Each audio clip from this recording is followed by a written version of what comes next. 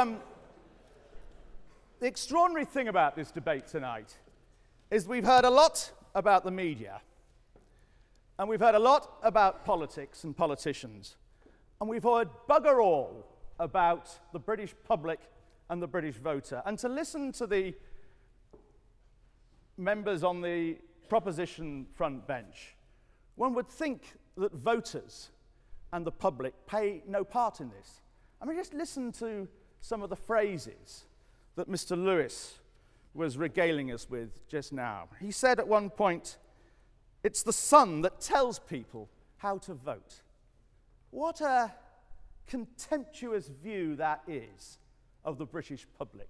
The idea that voters say, "Oh, I don't know how I'm going to vote today. Let's see what the sun says. Oh, yeah, we'll go and do that."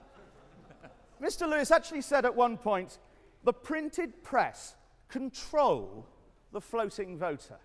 I mean, what a ridiculous comment, and what a snobbish, contemptuous, arrogant attitude it betrays and shows about the members of the proposition team, about the third player in this debate, and that is the British public.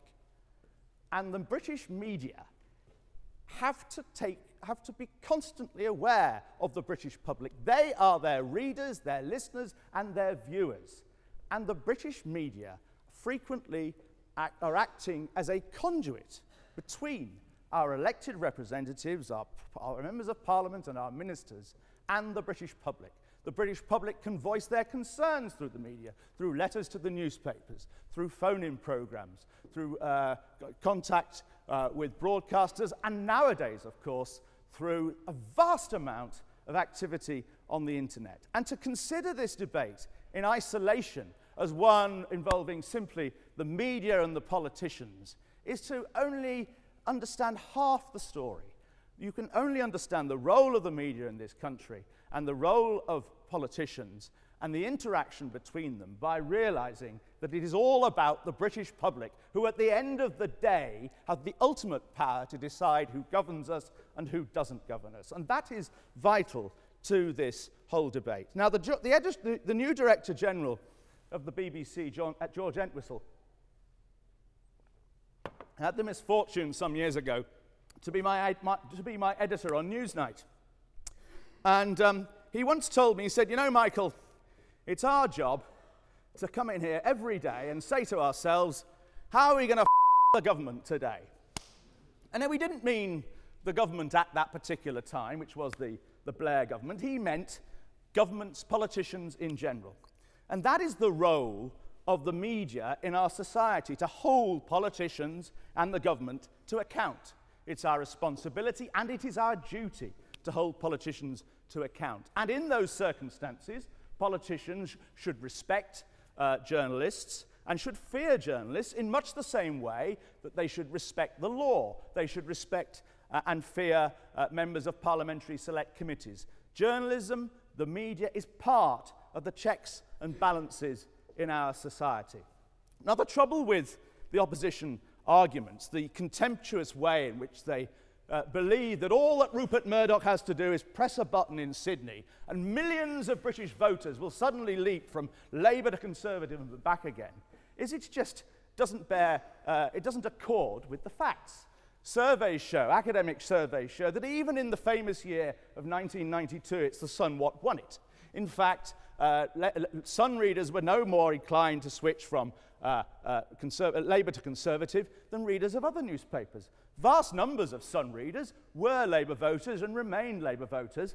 Vast numbers of Sun readers didn't even know that the Sun was supporting the Conservative Party. The reason Labour lost the 1992 election is not because of the Sun. Nobody seriously in British politics believes that anymore, even if they ever did. The reason why Labour lost the 1992 election and John Major won it is because the British public decided they preferred John Major to Neil Kinnock, and they preferred the policies of John Major's Conservative Party to the policies of Neil Kinnock's Labour Party.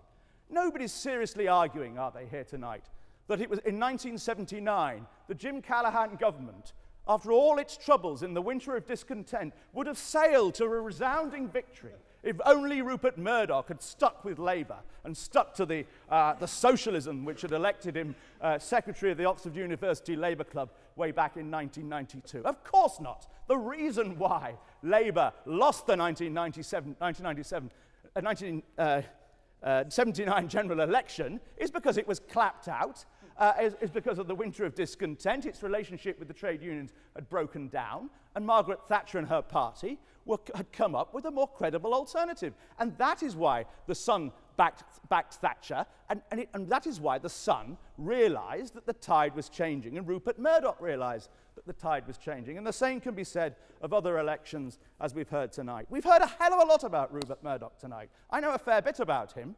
I started writing a book about him, spent a year on it, in fact, until he bought my publisher. And I also... and indeed, I am the first to accept that at times in the past, ministers have been, have kowtowed to him at times in the past, and have actually, you know, in the takeover of Times newspapers way back in 1981, for instance, or Sky's takeover of British satellite broadcasting in round about whenever it was, 1990, there have been occasions when ministers have bent in his favour. However, I stand proudly here tonight as the former organiser of the Shareholders United Against Murdoch campaign, which persuaded Peter Mandelson to refer the proposed takeover to the Monopolies Commission, and the Monopolies Commission came out in our favour, and Peter and Stephen Byers endorsed that. That was not politicians kowtowing to Rupert Murdoch. But in any case, Rupert Murdoch is finished. And so is James Murdoch in this country. Indeed, the days of the old media proprietors are long gone. The Northcliffes and the Murdochs and the Maxwells and the Beaverbrooks. And the arguments on the propositions front bench are just so outdated.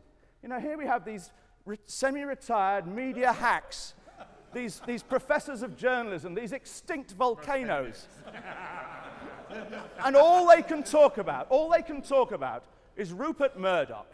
I mean, you know, an endorsement from Rupert Murdoch now would be the kiss of death to any serious politician in this country today. The world has moved on. There is not going to be a newspaper proprietor of those kind in this country ever again. And one of the reasons is because newspapers are themselves in rapid decline. We saw when Ian polled the audience here tonight just how few people read newspapers. Most people in this country today... Point of order. Yeah. What Ian asked was, who bought a newspaper today? All right, let's ask that. Who read it online? All right. Who listens to the radio? Who watches television? Who looks at the internet? Who reads blogs? The world has moved on from the cosy days when you were editing the Daily Mirror. People get their news and they get their ideas from masses of sources. And that is the wonderful thing about this country today and our politics. Even in the last 5 years, we've become much more plural in our media. No longer can a single newspaper even pretend to influence voters by some extraordinary mechanism in marginal seats. It doesn't work like that anymore. The world has moved on, and there is a massive plurality in today's media. And for everybody arguing that people ought to vote Labour, there's another lot arguing we ought to vote Conservative. And that's the problem with your argument. I mean, all these people influenced supposedly by the Sun in all these elections, but what happened to all the people influenced by the Daily Mirror and told to vote Labour by the Daily Mirror? Why have you discounted all of them? It's a much more complicated setup than you're making out. What's more, politics has moved on. Politics is no longer about single powerful prime minister. We now live in a world of multi-party government. We live in a world of multi-party government. We live in a world in which individual members of parliament are much more assertive, much more independent.